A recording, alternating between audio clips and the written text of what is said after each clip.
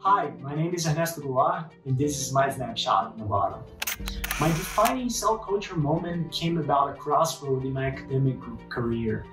I was talking to potential PhD advisors around the world and sending a lot of emails to many people, many of whom never even replied. I went to some interviews, got accepted in a few places, but none of it felt right. It didn't feel like it was supposed to be. Finally, I decided to send one last email to a very notorious scientist, perhaps one of the most notorious scientists here in Brazil, a lead genetic research based in São Paulo. What do I have to lose, right? But at the same time, I was thinking to myself, well, she's not gonna reply, probably get tons of emails like this every day, right? Well, 5 minutes later, I received a response from the professor saying that she was very interested in getting to know me a little bit better and asked me if I could come to São Paulo right away.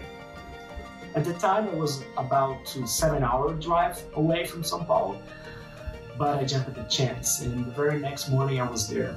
We talked at length, and she said that she would be delighted to have me as a PhD student.